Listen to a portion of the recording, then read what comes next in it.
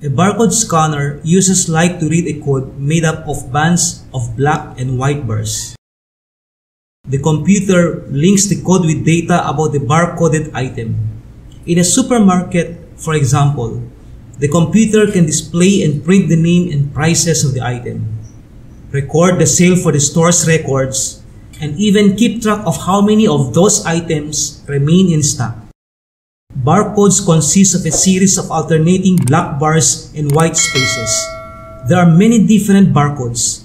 Each one uses a specific arrangements of bars and spaces of different widths to stand for a letter, number, or other character. Bands that indicate the beginning and end of the code enable the scanner to read either forward or backward.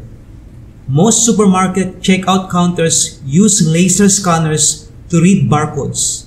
The laser, housed beneath the clear glass window on the checkout counter, produces a beam of light that shines through a beam spreader, then onto a partially silvered tilted mirror.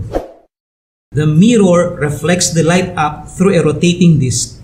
The disc focuses and directs the beam through the scanner window. As the cashier drags each bar-coded item across the scanner window, the laser light scans the barcode.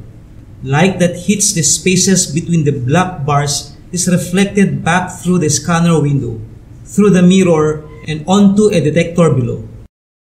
The bursts of light striking the detector correspond to the width of the black bars and white spaces of the barcode. The detector changes these bursts onto a digital signal that is sent to the computer for processing. If this is your first time watching my video, make sure you hit the subscriber button. Thank you for watching.